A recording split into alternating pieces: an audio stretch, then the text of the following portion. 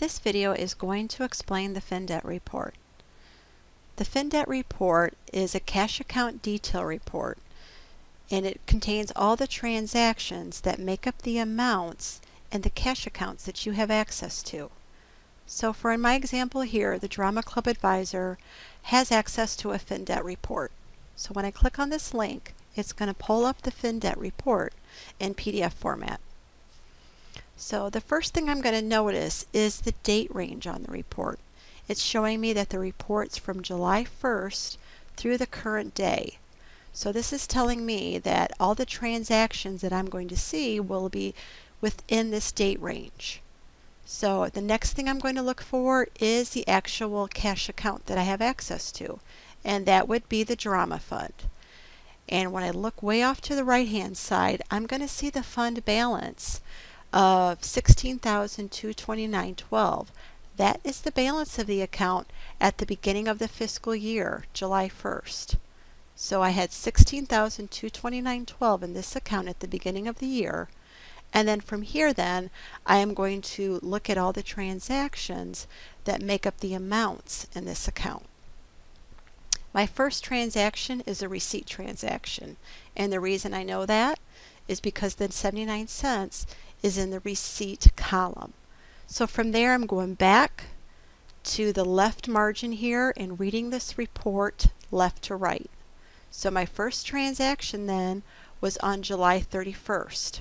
So here's the actual receipt number that was recorded. And then from here, the description. To kind of help me out with each of these columns, I can go up here and refer to these column headers. For this one in particular, a receipt doesn't have a vendor. So I know that the information on here is the description information of that receipt item, which is July interest drama. So from there then, it's going to display the revenue account that's tied to this receipt transaction.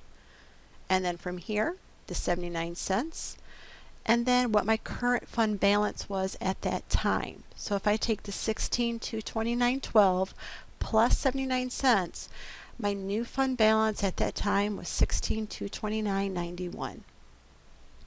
From there I move on to the next transaction, and I know it's an expenditure because the $999 is recorded under the expenditure column.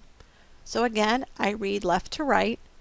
Date of the transaction was August 29th. And the 59715 is the check number. And then here's the PO number tied to that check.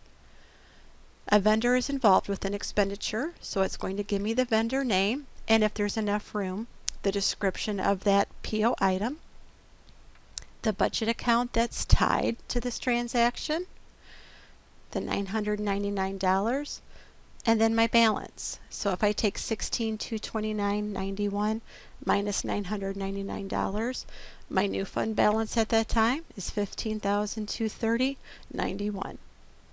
And then I move ahead with my next transaction, which I know is a receipt transaction. And again, I read left to right, so on and so forth. So I go through all of the transactions here that have been processed, and at the end then it's going to give me a total of revenue amounts and expenditure amounts against this cash account.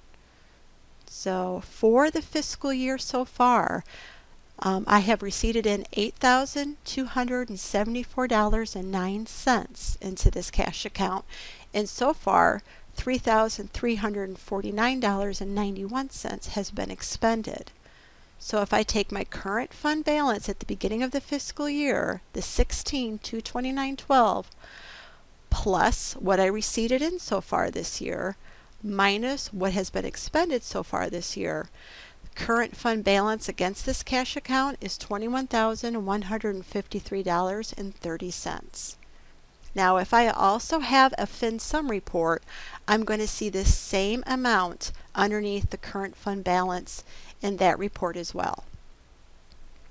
Another amount that may be included on your report is any outstanding encumbered amounts. This may be a detailed account of it, or it may be more of a summarized account like this one. Total outstanding and encumbered amounts. So this $2,256 are encumbrances that are still outstanding for this particular cash account. So if I take the $21,153.30 minus $2,256, my remaining fund balance for this cash account is $18,897.30. So again, if I were to compare this with a FinSum report, that remaining fund balance on the FinSum would be the same total.